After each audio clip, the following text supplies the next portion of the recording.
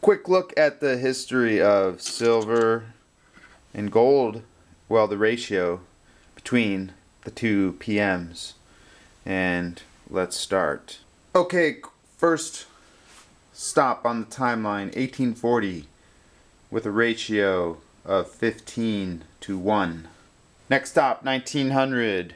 It's doubled to 31 to 1. 1920, 31 to 1. No change. One world war passed. Okay, holy moly.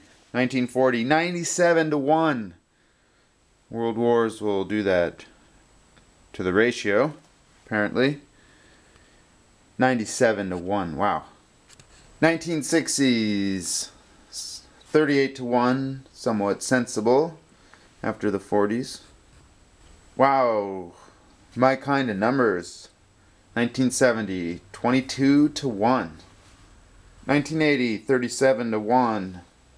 Oh, crazy again. 1990, 94 to 1. 2000, 56 to 1. Sounds familiar. 2010, 60 to 1. Still sounds familiar. 2020, who really knows?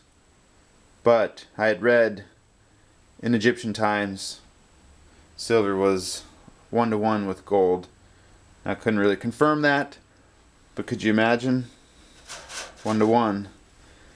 I suppose it'd take one mighty industrial global economy to make silver even out in that dramatic way. But we'll know. 8 more years and we'll know.